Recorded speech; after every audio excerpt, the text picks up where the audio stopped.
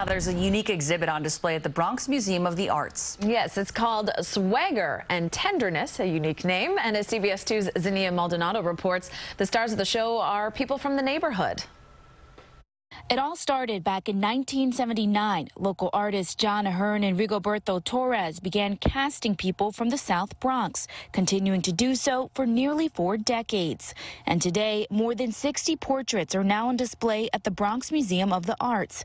It's the first time the artworks are exhibited together at home for the very people represented therein. It just gives you Bronx. It just gives you like, this is it. This is me. Casting involves making a mold and pouring liquid material onto the skin. The result, a lifelike self-portrait.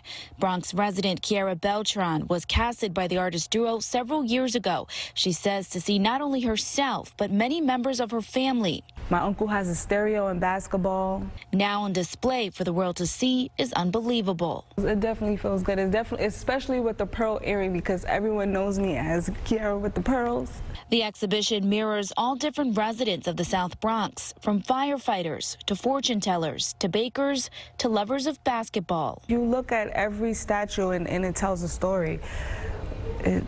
Everyone has an important person with them, or an object, an animal. Artists John and Rigoberto say to share their unique experience of casting people right in the middle of a neighborhood or inside of someone's home gives more meaning to the art on display. Many of the pieces in the show have already been shared by people of the Bronx locally, but in this show we can make it a more public show that everybody can see it together. There's a lot of love in these sculptures, and there's a lot of feelings for each other. You're bringing some kind of a happiness or some kind of thrill that people enjoy seeing themselves, being part of it. Literary activist Ron Kavanaugh, who co-organized the exhibition, says the show's main goal, bring attention to the value of every individual who has helped shape the proud, unique, and influential community of the South Bronx. This exhibition is about them.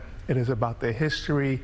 It's about their culture. This is not some abstract exhibition of people they've never seen or will never meet.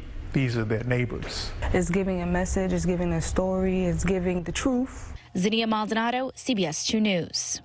And the exhibition Swagger and Tenderness will be on display at the Bronx Museum of the Arts from now until the end of April.